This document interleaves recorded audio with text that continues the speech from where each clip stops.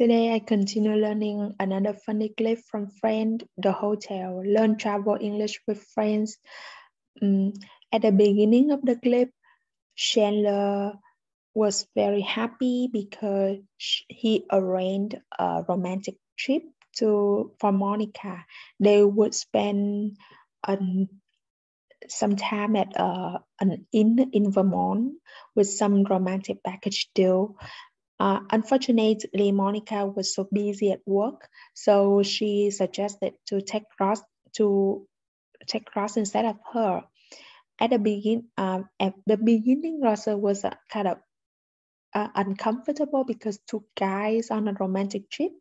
But when he saw the schedule of the trip with moonlight boat ride, he was so excited. When the guys came to the hotel, receptionist said that there's no booking, and Chandler was so upset because he said that he called to cancel the reservation, and they said that it is non-refundable. And now when they drive 6 hours from all the way from New York, they say that there's no booking under his name, Chandler Bing. Other than that, Ross is so wound up because he ate all of the maple candy. He means he ate all the presents for friends. He ate all the maple candies and he's so excited. He's like a high. He's getting high. And they end up and after that, Chandler is okay to take the cheapest room, but there's no more room. The only remaining one is the luxury suite, and the rate is $600. Chandler has no other choice that he has to accept that, and he said that they totally ripped them off. And the thing is that Ross said, I know how to make your money work because this is a nice hotel with a lot of amenity. I will try to load up on it. Instead of taking one apple, I will take 6 apples. And Chandler said, yeah, that is an apple worth $100. Okay, let's dive into the clip and learn. Pack your bags. Pack your bags. Other types of bags are a suitcase, duffel, purse, backpack, etc. If you are traveling, all of these bags we mentioned would be called your luggage or baggage, which have virtually the same meaning. Also, sometimes we say pack your bags as an expression to say we're leaving a place, especially after an argument or disagreement. Oh no, you guys are supposed to get divorced for 7 years. What? No, I'm taking Monica to a romantic inn in Vermont. An inn is a small, usually private-owned hotel. Vermont is a state in New England, in the northeast of the United States. Bed and breakfast, B&B. Similar to an inn, but this can even be extra rooms in one's home that they rent to tourists and may include some meals. A cheap basic motel is a cheap basic hotel that usually is just used to stop and sleep. A cheap basic hotel that usually is just used to stop and sleep. While traveling a long distance by car, a big all-exclusive, a big resort that usually has its own services and restaurants, so you are not required to leave the property.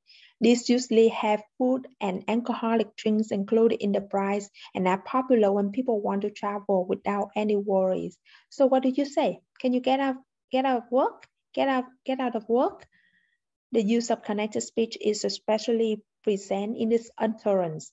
What do you say? What did you say? What did you say? What did you say? Get out, not say get out of work, but get out of work. Get out of work. Just try and reschedule. I just try and reschedule. Hi, this is Chandler Bing. I made a reservation there and I need to change it. If you need to, you can cancel your reservation. Booking is another word that we can use instead of reservation. You make a booking for a hotel or a flight. You might be asked when you are at the hotel reception under what name is your reservation booked? Excuse me, what name are your reservations booked under? Two other very common hotel-related phrases are check-in and check-out. You do this at the reception, which we also call the front desk. The main room of the hotel where we find the front desk is called the lobby. Do you allow early check-in? And when you arrive earlier than the hotel stated check-in time, what time is check-out? At what time you supposed to leave your room if you don't want to be charged another night? Do you allow late check-out for when you want to leave later than the stated check-out time? What do you mean it's non-refundable? To refund or to give a refund is to give someone their money back, especially when they're not satisfied with their service or product that they've paid for. In this case, Chandler's reservation is non-refundable, which is another way of saying it is not refundable. Well, can't you make an exception? Look, this is ridiculous. I'm not paying for that room, okay? Oh, don't worry about it. Just use your travel insurance. Well, this is what happens when people live on the edge. If you live on the edge, you have a life with many dangers and risks, especially because you like to behave in an extreme and unusual way. A lot of times, however, we like to joke by using this expression when we say that we do something that's actually innocent and not very dangerous. I like to live on the edge. I don't have a phone case. Moonlight boat ride. Moonlight boat ride. A moonlight boat ride is a boat trip under the light from the moon. Obviously, a moonlight boat ride is a very romantic occasion. New York, the Big Apple. The Big Apple is a nickname for New York City. No one knows what the exact origin of this nickname is, but it certainly isn't the one explained in this funny clip. The Big Apple Ron Burglary is back. Why do they call it the Big Apple, Ron? Because New York has an apple tree on every street. I'm sorry, he's a little bit wound up. Let's say how to say that, wound up or wound up. W-O-U-N-D.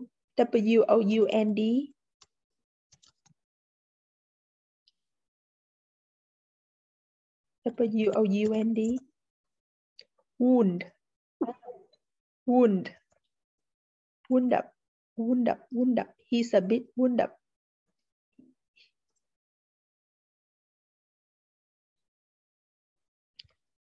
We had to stop at every maple candy stand on the way here.